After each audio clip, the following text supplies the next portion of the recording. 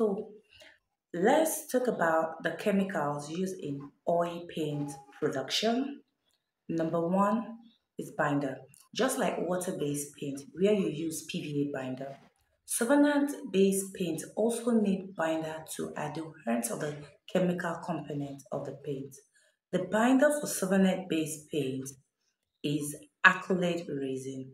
It is a thick, shining gel. There are two types of acrylic resin for solvent-based paint, namely number one, light acrylic resin, number two, thick acrylic resin. They both perform the same function but differ slightly. The light acrylic resin is more shining but gives sales volume compared to the thick acrylic resin. The thick acrylic resin gives more volume than the light acrylic resin, but not as shiny as the light. The thick acrylic resin gives more volume than the light acrylic resin, but not as shining as the light resin. Producers can combine both to achieve excellent, good result. Number two is your mix dryer. These are catalysts used in oil-based paint production to enable the paint dry easily and faster when applied on the wall.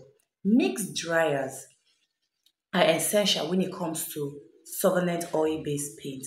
Without mixed dryer, oil paint can stay on its applied surfaces for weeks without drying. So it is very important that you add mixed dryer in your paint, oil-based paint production.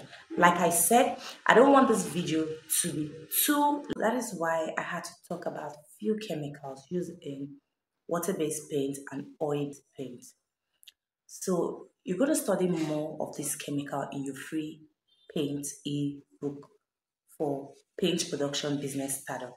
Our next topic is going to be types of machine used in paint production business. So join me in the next video where I'll be explaining the machines used to start up your own paint production business, and of course the few equipment used to start up a small scale paint production business due to cost of large machine used in paint production business. So wherever you are in the world, you can buy these machines and start your paint production business immediately. So see you on the next video.